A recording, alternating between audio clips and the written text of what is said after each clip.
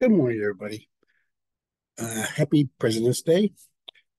Today, we're going to finish up section one of chapter two and do at least section two, maybe section two and section four. But section three will be done at the beginning of chapter five.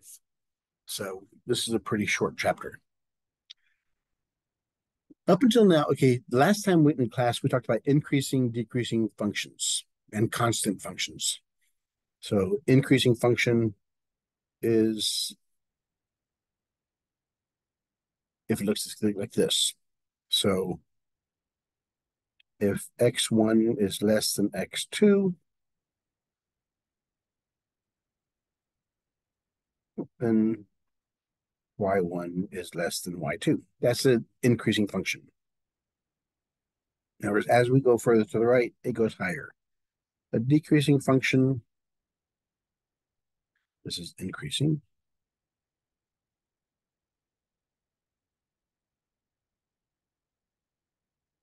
As x1 is less than x2, then y1, the first y is lower than y2. Then a decreasing function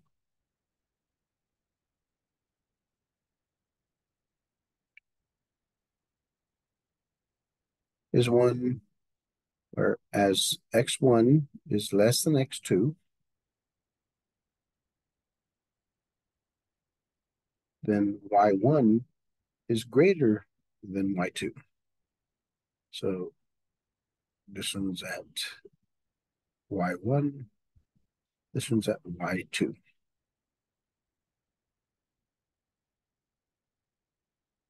So that's always going to be true. So y1 is higher than y2.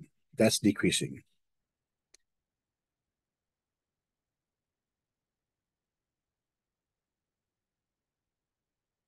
A constant function is as x1 is less than x2,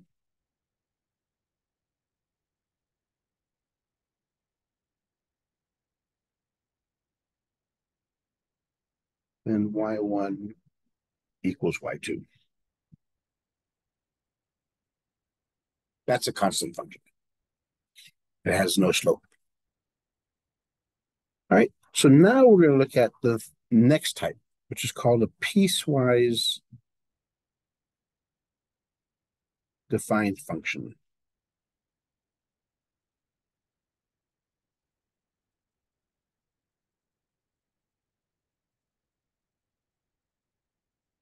This one is a function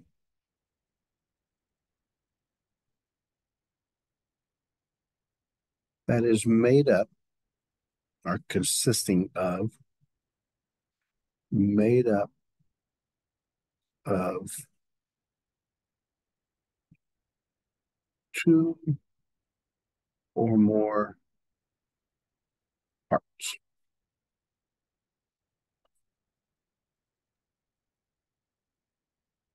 Each with their own domain.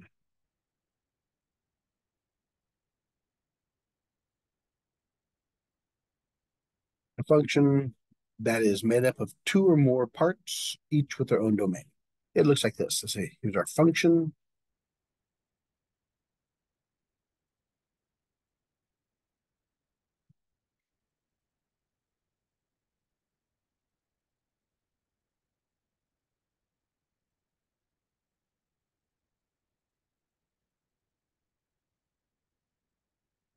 Here's a function.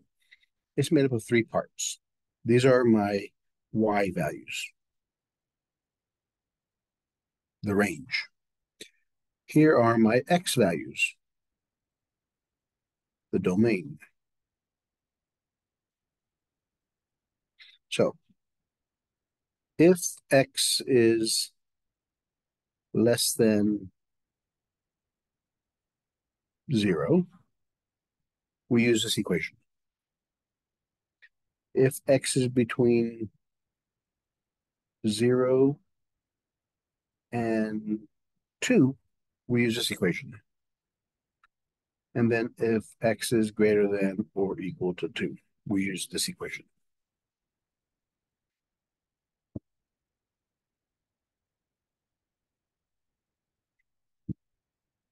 So all we do here is graph this equation on all three of these on one graph. So let's look at the first one. Okay, well, 1, 2, 4, 5, and so forth. 5, 1, 2, 3, 4, 5, -1, -2, -3, -4, -5.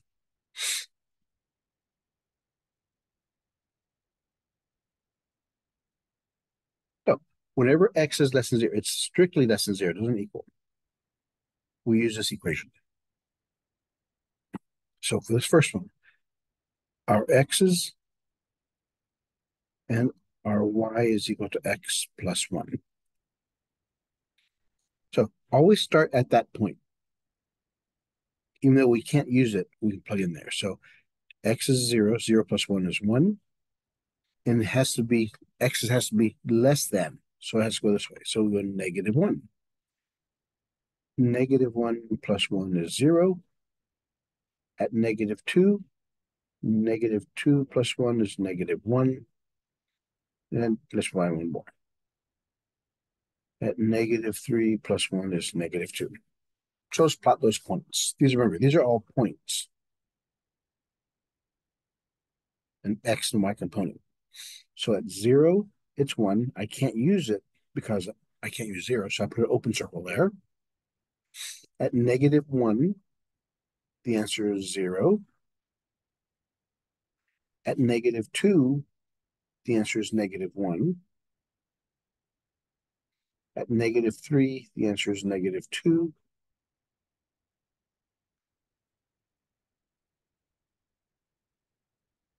And so it continues that way. That's the first part. Now the next one, it's between 0 and 2.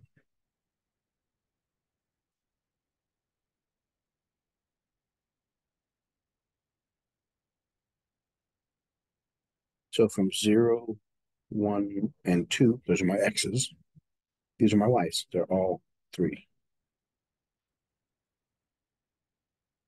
Remember, these are all points of the graph. And remember, since I can include 0, this point, 0, 3, is a solid dot. When x is 1, when x is, I cannot include 2, so I put open circle there. And that's that graph. And lastly,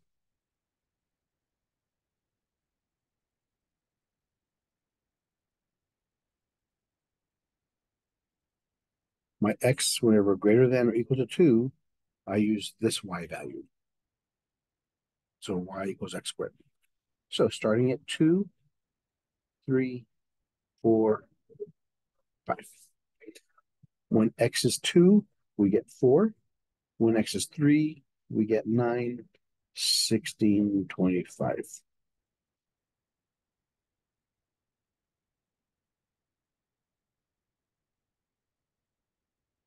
So we can include 2. So we can use this point at 2, 4. It's a solid dot. At 3, 9. So the graph will keep on going something like this. So that's the piecewise defined functions. You notice that each x on the domain has to be included. If this one's open, that one's got to be closed. If this one's open, that one's got to be. You cannot have two open ones because your domain has to go from negative infinity to positive infinity. And then from here, it's like, what part is increasing? It's increasing from, this one goes on forever. So it goes on from negative infinity all the way to 0. I can't use it because I can't use that one. And it's increasing from 2 to positive infinity. Because from here on out, the graph goes up. It's not decreasing anywhere. Does not exist. And where is it? Constant between 0 and 2. I can use 0. I cannot use 2. So that's the piecewise defined function.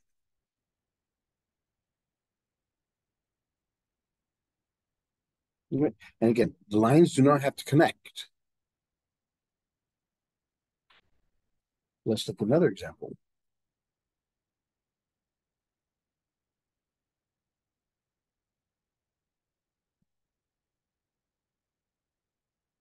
F of x is equal to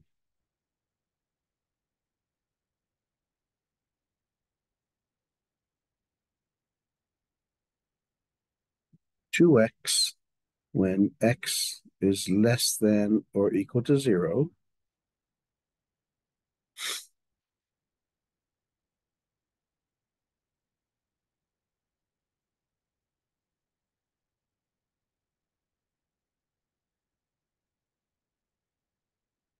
I should put x there. When x is between 0 and 3.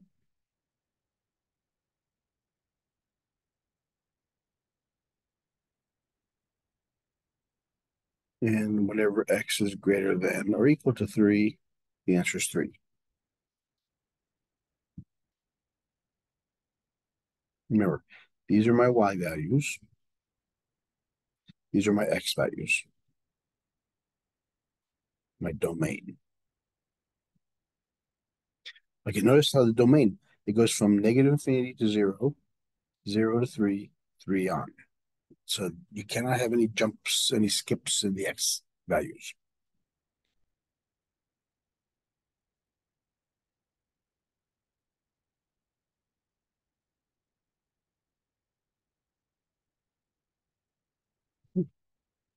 Two, 4, 5.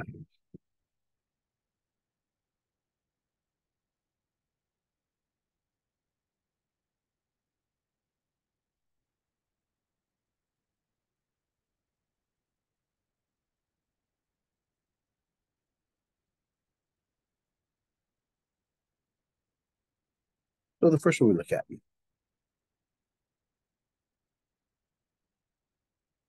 is 2x. That's the first equation. It occurs when x is less than or equal to 0. So I could be 0, less than is -1, -2, -3. So at 0 times 2 is 0, -1 times 2 is -2, -2 times 2 is -4, and -6, and so on and so forth.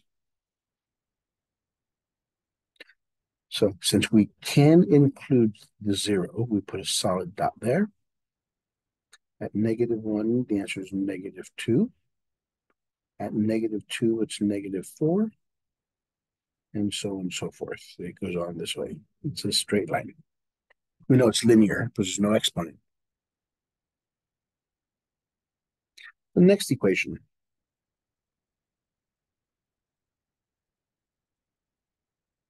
The y equals x. It's from 0 to 3. 0, 1, 2, 3.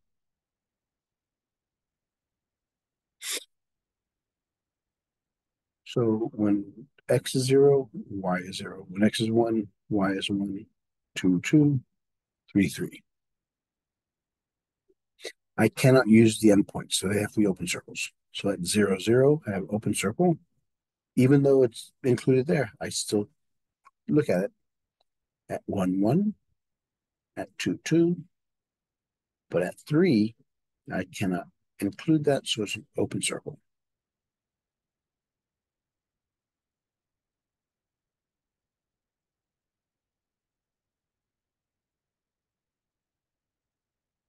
So that's that one. This is this one, and this one is that one. So my y value equals 3 when x is greater than or equal to 3. So it's 3, 4, 5, 6, so on and so forth. Notice, always start at what the endpoints are. If you can include it, it'll be a solid. If you can't include it, it'll be open. So when x is 3, y is 3. When x is 4, y is 3. So this would be a solid dot. So at 3, it's 3. I put a solid dot there. At 4, it's 3. At 5, it's 3. So it goes on like this forever. That's how it works.